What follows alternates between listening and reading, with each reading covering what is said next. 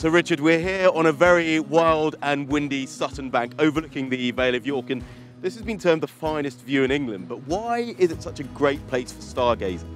Well, you can see behind us, very, very rural North Yorkshire, and that means we don't have the lights that we do have in the city. And of course, we're perched about 1,000 feet above sea level here at Sutton Bank. That's fabulous for stargazing, above all that mist. It's all about environment and living in a clean, good nighttime environment, and the stars are just one aspect of that, really. We have an education programme to show people what a dark sky-friendly light might be, to actually convince them, yeah, we can have convenience and light as well at night without it being disturbing wildlife or getting in the way of star viewing. What does that mean for visitors coming here to the North York Moors National Park? How does this being a dark sky reserve make it good for their stargazing?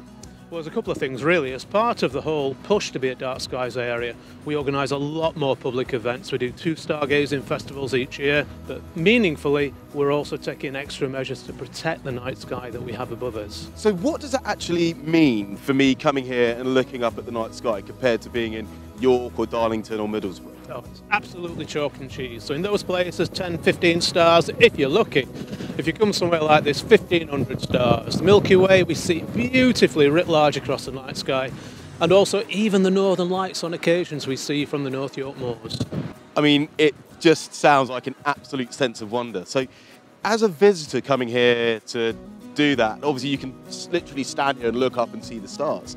But what else is going on in the park that allows visitors to access stargazing? Well, we've got loads of events on public events. We've also got 2 stargazing festivals every year, so there's never been more public opportunities to engage in stargazing.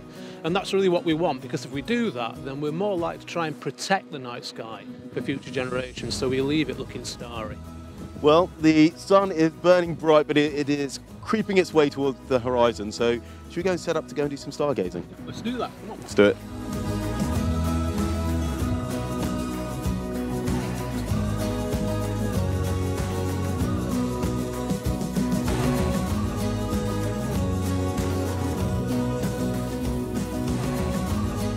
Well, it's pretty late now here at the Sutton Bank Star Hub, and we're using red light because that means that our eyes stay dilated so that we can still see the night sky but be able to see what we're doing as we move around.